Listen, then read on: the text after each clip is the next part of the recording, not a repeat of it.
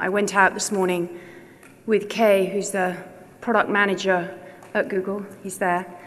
He's local to Sendai. He was brought up here, spent his youth here.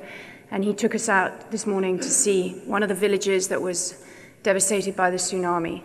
And it's just terribly moving to hear the stories of how the community is all pulled together and the way that they're starting to rebuild things.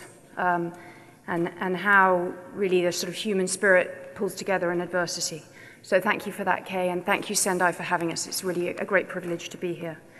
Now, you might ask, what has Google got to do with disaster relief?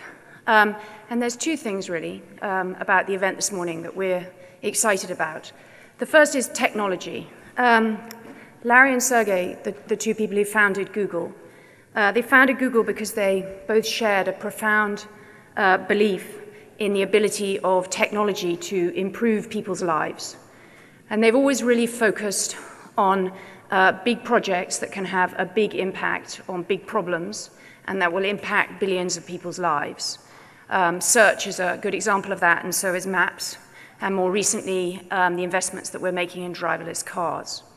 And we found, off the back of Search and Maps and some of the other technology that we developed there, that we could actually really help when disasters struck.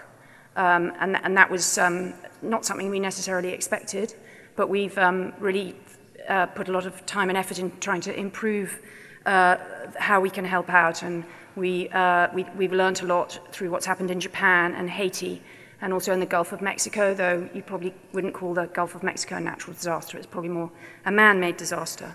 And we were keen to share that knowledge, and we were keen to learn from all of you about how we can do better in the future.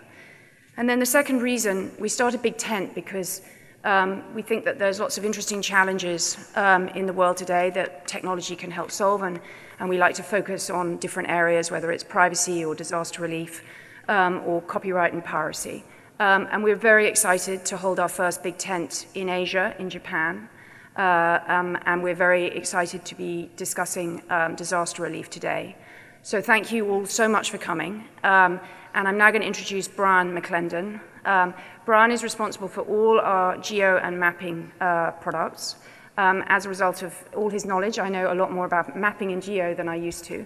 And he has this extraordinary enthusiasm for all things geo and mapping, and this extraordinary belief that if you try hard enough, the technology will get there in the end, and you'll be able to deliver amazing experiences for our users. So welcome, Brian.